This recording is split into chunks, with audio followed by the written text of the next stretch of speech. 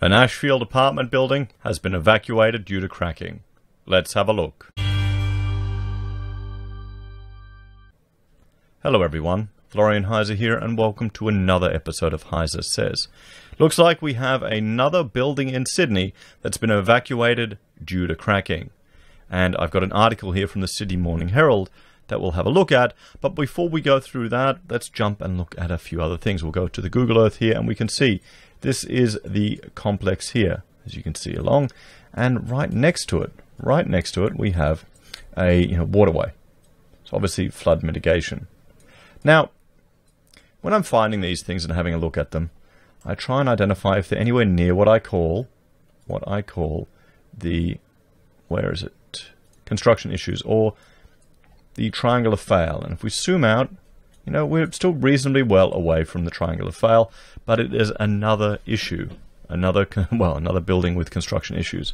The triangular fail I call between Mascot, Zetland, and Sugar Cube.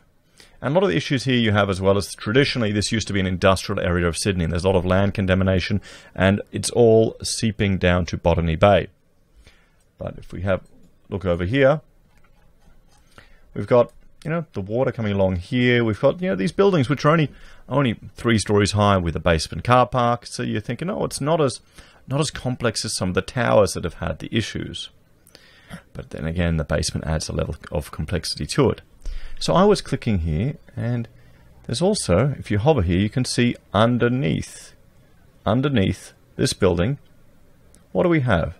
What do we have? There you go. There we go.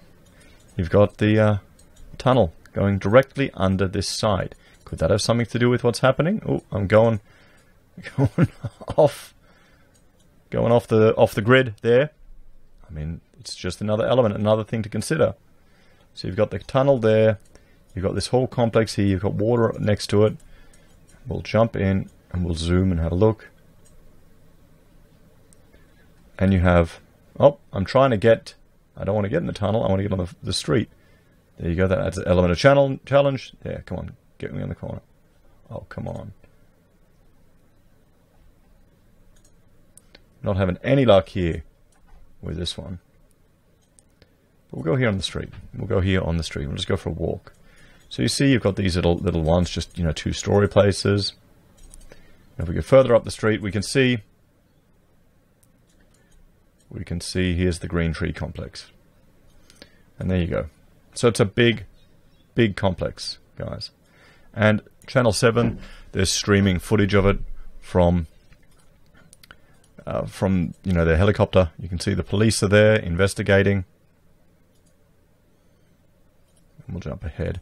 I mean, you can just get an understanding of the scale of the complex. So if you're in one of these buildings here and it's body corporate, then everyone else will be stuck for the financial issues associated with it. So let's have a look. Let's jump to this article and see what they have to say.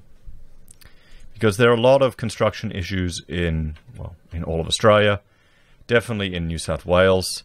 It's coming to light. There's actually been changes to legislation with regards to responsibility that I'll talk about. I'll plan to do a video on that tomorrow. I've had some stuff sent through to me, which hopefully could address some of these issues in the future. But you're going to have so many buildings with inherent problems. So residents are evacuated from an apartment building in Ashfield in Sydney's inner west in the early hours of Friday morning due to fears about cracking in the block near the WestConnex motorway tunnel have been allowed to return after inspectors deemed it safe. Firefighters and police were called to a 6-unit, 3-level building in the Green Trees residential complex on Knoxdale Street 3:30 a.m. after residents reported cracking in one of the units. So could it just be settlement cracking and they've overreacted? Which you can't blame people for being concerned now. You can't blame people for being concerned. And, that's going to really dash confidence in this sector, isn't it? Up to 10 residents were evacuated to a nearby community centre and an exclusion zone was set up around the building. Fire and rescue crews from across Sydney's inner west and as far south as Liverpool attended the call-out. The residents were allowed to return before 9 a.m. once building inspectors had finished their work. New South Wales Police Regional Emergency Management Officer Philip Bowe said inspectors had deemed the damage to be non-structural and the residents were allowed to return. There is no immediate or no imminent threat of the building collapsing and has possibly been a common problem throughout the building during its lifetime, he said. Okay. Earlier reports to emergency services had indicated that brickwork in the building had started to show cracking and internal doors were stuck shut due to the building deterioration. So it could just be the building. It could just be it's not been maintained properly. It could be maybe some settlement issues. But Mr. Bowe said damage to one corner unit was limited to a number of cracked tiles on the floor, which popped up and were deemed safe at this stage. Specialist firefighters from Liverpool Fire Station had set up laser measuring devices to monitor for further building movement. The building is near where the new M4 East tunnels link to Parramatta Road, and the new M4 East is part of the $16.8 billion WestConnect Toll Road project.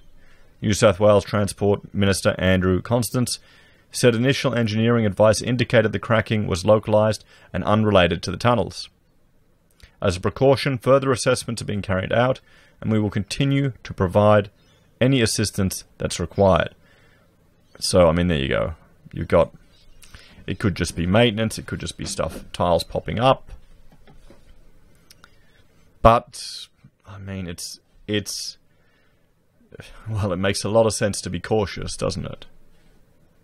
Homeowners who live above the WestConnect tunnels in parts of the inner west, such as North Stratfield, have previously blamed tunnel work for gaping cracks appearing in the walls of their houses. The evacuation of Opal Tower on Christmas Eve 2018, followed by Mascot Towers in Sydney's southwest in June last year, also heightened concerns about the structural integrity of apartment buildings. Those incidents led to new building and construction laws, including greater powers for the New South Wales Building Commissioner. The State Transport Agency said government engineers have been on site at the Ashfield complex early on Friday to determine what had caused the problem. Transport for New South Wales and WestConnect will assist with any investigations if required. The new M4 tunnels will continue to operate as normal. The Green Trees building manager said her priority was the safety of the residents. There is nothing at this point to be alarmed about, she said. So there you go. There you go. It looks like it's not a structural issue. It could be a maintenance issue, localized to one area. You may have some water ingress coming in, causing some damage, maybe some swelling underneath, maybe some swelling at the edges, and it popped up. Or maybe some drumming or just some dodgy tile work. There's a whole lot of issues that can be associated with buildings like this. And that's why you need to really do your due diligence when you get in there. You need to do your due diligence when you get in there. You need to get a proper inspection. Now, a building like this is going to be less complicated than others.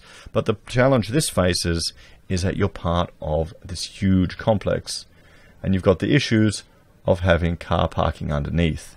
Anything subterranean, anything car parking adds an element of, well, complexity to it. You've got waterproofing issues, you've got water ingress issues, you've got potential, well, increased potential for concrete cancer.